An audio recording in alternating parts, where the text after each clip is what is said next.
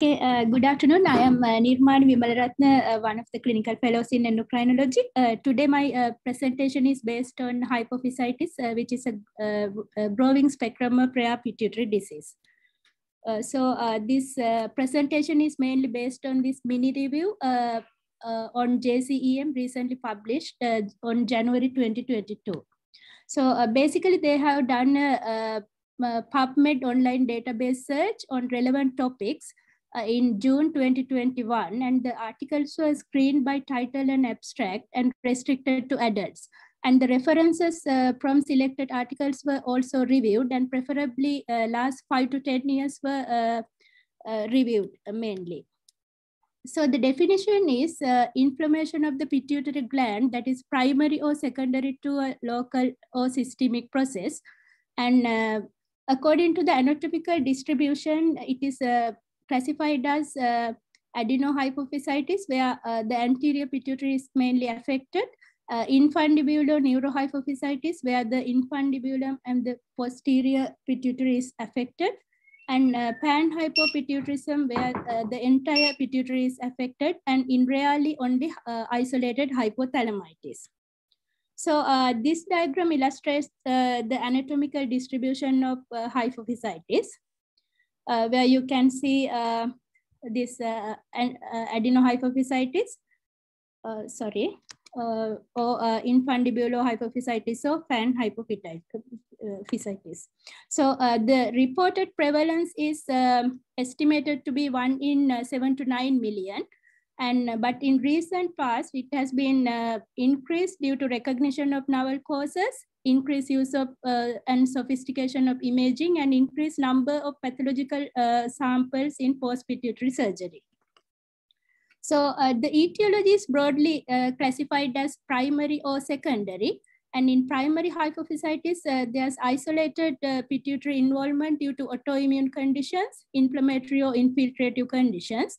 And in secondary hypophysitis, it can develop as a reaction to a local process, for example, rupture of Rathke's cleft cyst, or systemic disease, infection, neoplastic process, or drugs.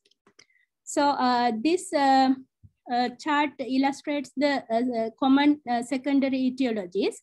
As we all know, in the recent past, we have come across a few patients with autoimmune checkpoint inhibitor-induced hypophysitis, as well as autoimmune conditions, connective tissue disorders, inflammatory bowel disease, sarcoidosis, and other infiltrative diseases like Langerhans cell histiocytosis, IgG4-related disease, vasculitis, infection, and paraneoplastic syndromes have been encountered as secondary causes. In paraneoplastic syndromes, it's an antibody-mediated process where thymomas and large cell neuroendocrine tumors have been identified. So this classification is mainly based on the histopathological variations of hypophysitis. And lymphocytic hypophysitis is the main variation of hypophysitis, and it can be primary or secondary. And as we all know, the primary occurs mainly in females during their reproductive age, especially during the 3rd trimester of pregnancy or peripartum period. And it will coexist with autoimmunity as well. So they usually present with anterior hypopituitarism, and there can be rarely DI association as well. So the MRI is usually homogeneously enhancing gland with stalk thickening, and later stage they can present with empty cellular syndrome. So granulomatous hypophysitis is another variation, much severe than lymphocytic hypophysitis. And xanthogranulomatous hypophysitis mainly occur as a secondary hypophysitis due to hemorrhage or rupture of Rathke's cleft cyst, craniopharyngioma, or other systemic autoimmune disorders. Necrotizing hypophysitis is a rare disorder. And IgG4-related condition, immunotherapy-induced hypophysitis, and other autoimmune hypophysitis mainly as a paraneoplastic hypophysitis variations have been identified. So the differential diagnosis mainly essentially cellular and paracellular tumors like craniopharyngiomas, germinomas, and astrocytomas can mimic hypophysitis, as well as physiological pituitary hypertrophy, especially untreated hypothyroidism, lactotrope hypertrophy in lactation and puberty. They can mimic hypophysitis changes, as well as metastatic deposits, pituitary apoplexy, lymphoproliferative malignancies, and acute Sheehan syndrome can mimic hypophysitis. The classical presentation is with symptoms related to pituitary deficiencies with or without headaches and vision changes related to the mass effect. Approximately 50% of patients with primary hypophysitis present with headaches, while 10 to 30% present with visual disturbances.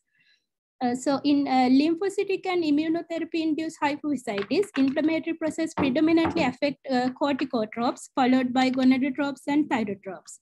In pituitary adenomas, corticotropes are usually affected last.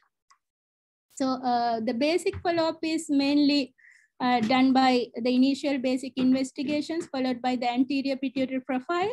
And if the DI is clinically suspected, we can investigate on that line as well. And special investigations are ordered if the patient is clinically suspected to have a obvious secondary cause of hypophysitis. So the MRI features, in 80%, there will be mild to moderate symmetric gland enlargement. And in 30%, there's thickened, non-deviated stalk, which can be isolated. As we previously discussed, it's infundibular neurohypophysitis. And the contrast uptake is usually intense, homogeneously, and less frequently heterogeneous. And enlarged pituitary resembles a pituitary macroadenoma, and there can be loss of posterior pituitary bright spot due to depletion of vasopressin granules in posterior hypophysitis.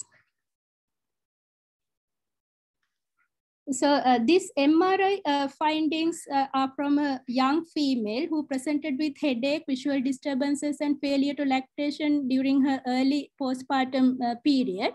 And it illustrates typical features of hypophysitis, where homogeneous enhancement and stalk thickening. And she was started on prednisolone 40 milligram, and following 2 months of initiation of treatment, she has drastically improved her radiological features. And after 17 months, she has completely resolved the features. However, she has to be on hormone replacement throughout.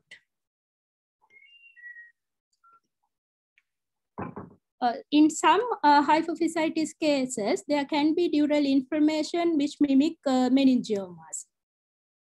So in later stages of hypophysitis, the appearance may mimic empty cellular syndrome. So this diagram illustrates the initial stage of hypophysitis, and later on they ended up with features suggestive of empty cellular syndrome.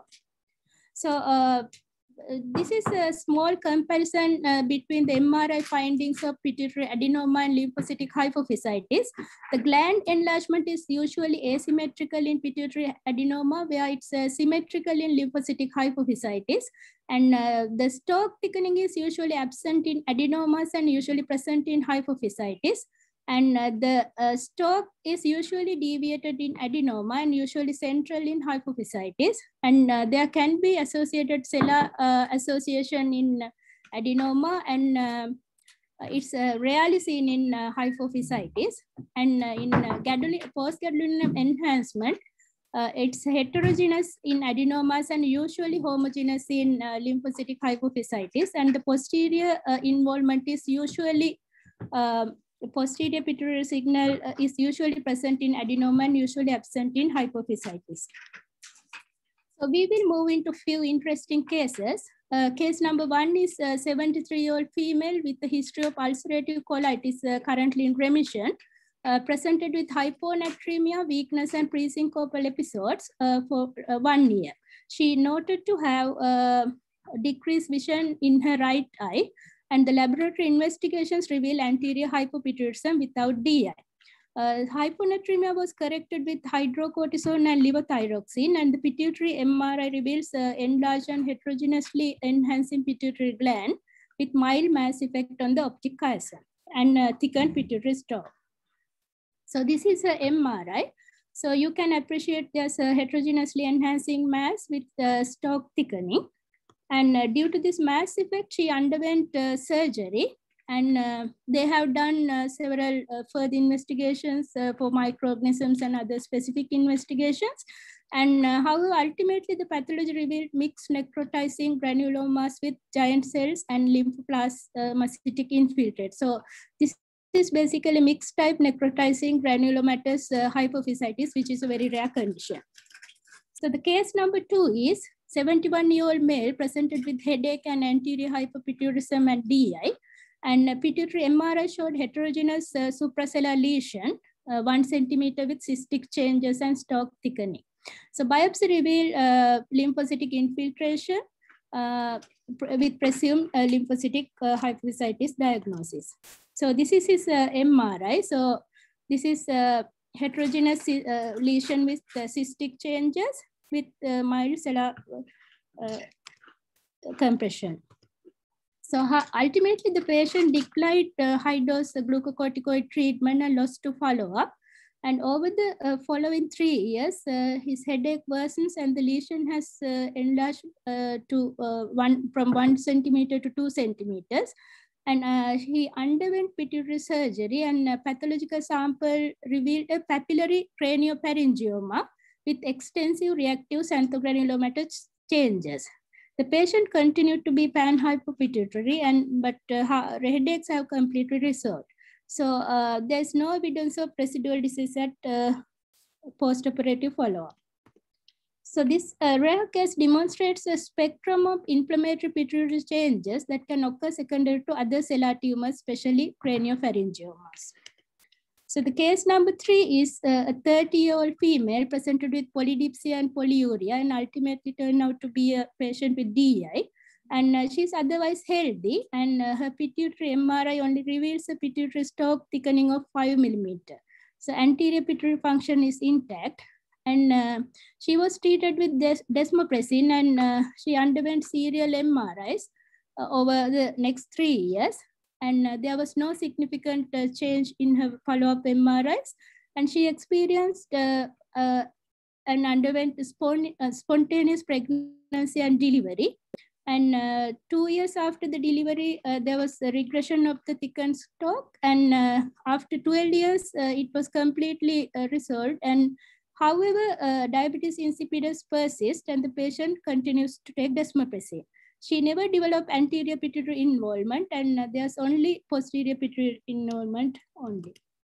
So this is a MRI predominantly showing the stalk thickening, and in serial MRIs, it has been completely resolved. So is biopsy always necessary to confirm hypophysitis diagnosis? This is a debatable topic, and there's no clear-cut established criteria for pituitary biopsy in adults. However, it's an invasive procedure, and risk and benefits should be considered before going ahead with biopsy. And it is indicated when the diagnosis is unclear after initial investigations, or when the pathology results are needed for definitive treatment. So in pediatric population, a recent UK consensus proposes biopsy in cases of unclear diagnosis after extensive investigations and CSF investigations, or if stalk thickening is more than 6.5 millimeters, or if there is clinical deterioration. Apart from the basic investigations, whole body CT and FDG PET will be helpful to exclude other secondary causes, as well as CSF analysis for cytology, flow cytometry, and immunochemistry will be further helpful. So how should hypophysitis be treated? This is also a debatable topic.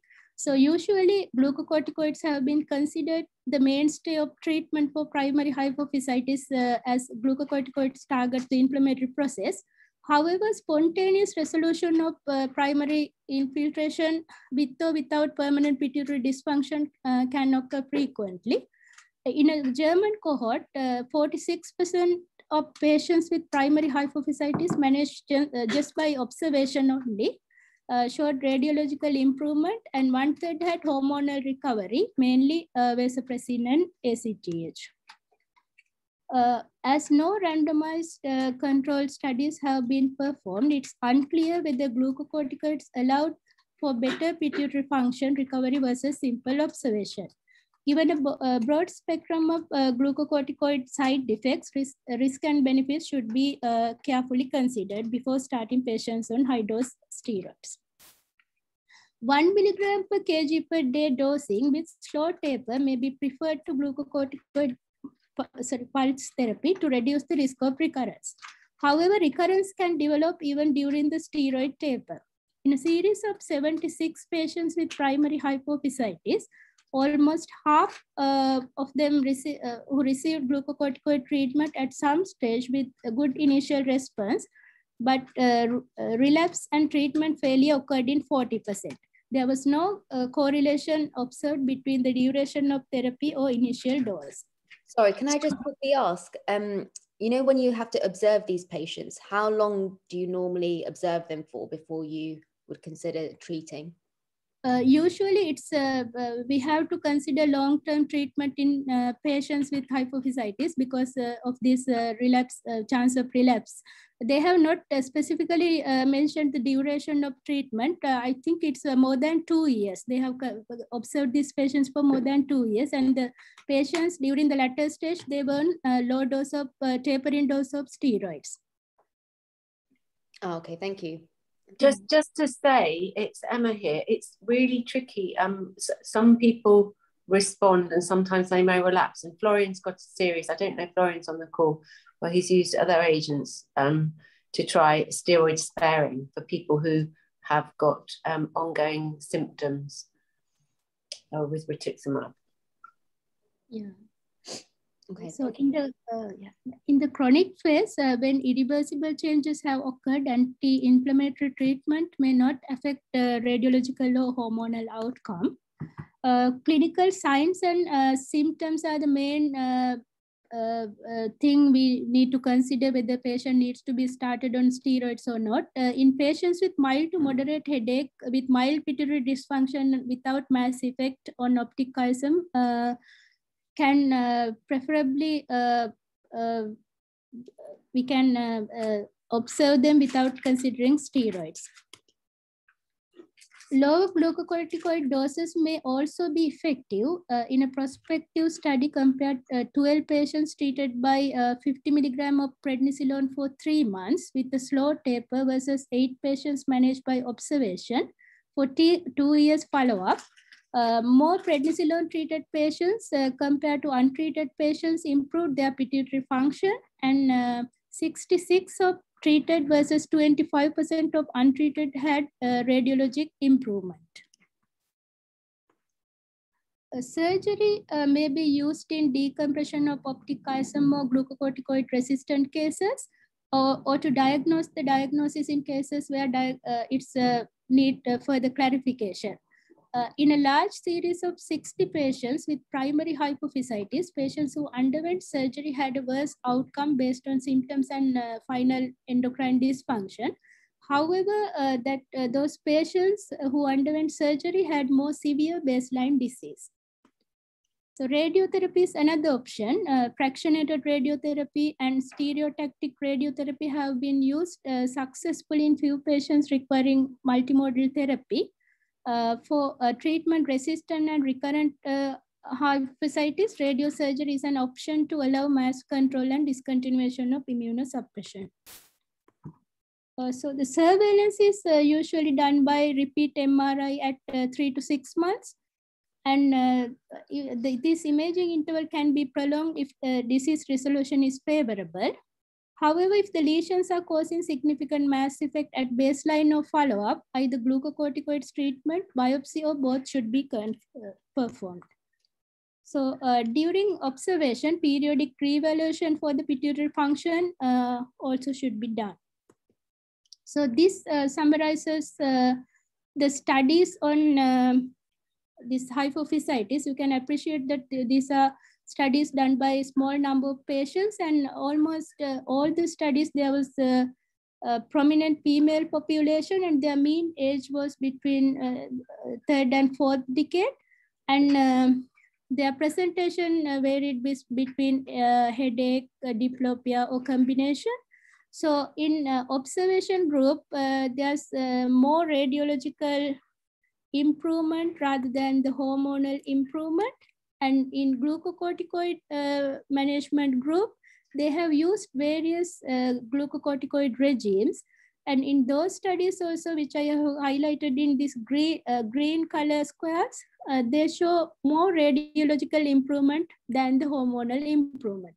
However, some studies show more hormonal improvement than the radiological improvement. And in some studies, they have equal hormonal and radiological improvement.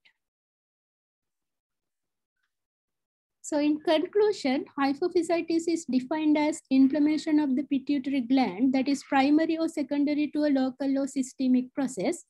And primary hypophysitis has variable glucocorticoid response rate from 20 to more than 95% in a partial or complete hormonal and radiographic response. Overall improvement in endocrine function occurs less than reduction in pituitary mass. Earlier glucocorticoid initiation has been shown to improve hormonal recovery. And interestingly, some retrospective studies have revealed better pituitary function outcomes with observation versus glucocorticoid administration. However, milder and potentially reversible cases were preferably less likely to be treated with glucocorticoids. Studied prednisolone doses for treatment of primary hypophysitis range widely between 20 mg per day initial dose to 1 mg methylprednisolone pulse therapy. Due to the rarity of this condition and a lack of large randomized prospective clinical trial, the exact dose, duration, and even indication for glucocorticoids is still a matter of debate. So that's the end of my presentation. Thank you so much for listening.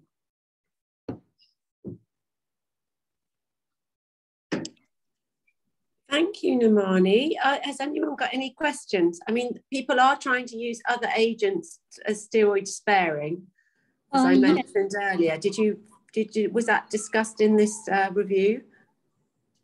Yes, they have discussed about they have discussed about this immunosuppression with rituximab, acetioprine, and methotrexate, and the most studied agent was acetioprine.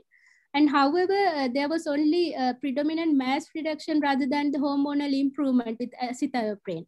And they have further discussed about rituximab, which is an anti-CD20, and it can be used predominantly B lymphocyte predominant disease as well as relapsing IgG4 related disease, and they have observed complete remission in those conditions. Thank you. Yes, that's definitely, as I said, Dr. Furness had some experience using that here.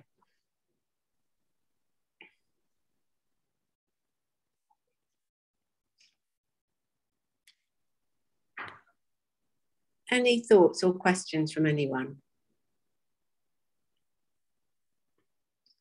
Sorry, we had a computer challenge at the beginning. Really sorry for your time. I don't think I can see anything on the chat, is there? No, there isn't. Thank you so much, Nirmani. That was great. I guess my only question is, if you were to observe these patients, let's say, I don't know, for a month or 2 months, and then you were to start steroids, would you still get the same effect as starting steroids straight away? Yes, that's actually interesting question, because they have suggested that we should start the patients on steroids as soon as possible, because with the time they will end up with other complications like empty cellular syndrome or other findings. So actually they have illustrated a nice diagram. I think there was this is the diagram they have finally mentioned regarding this management algorithm.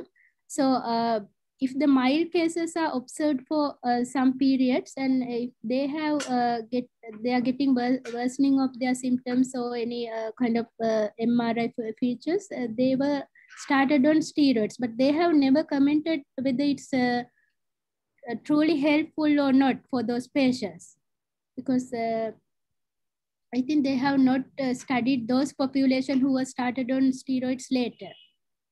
Yeah. No, that yeah, I guess that would be quite interesting to know, because then I guess you want to observe patients. I don't know. The thing is, they've often got headaches and symptoms. So you'd probably be starting treatment on the symptomatic patients. You might be observing someone if they didn't have symptoms, but the nature of the presentation would be that they were probably feeling unwell. Yes, the symptomatic patients with visual disturbances and MRI, this optic chiasmal compression, they were the main patients who were started on steroids during the initial stage. Yeah, okay, thank you. Thank you.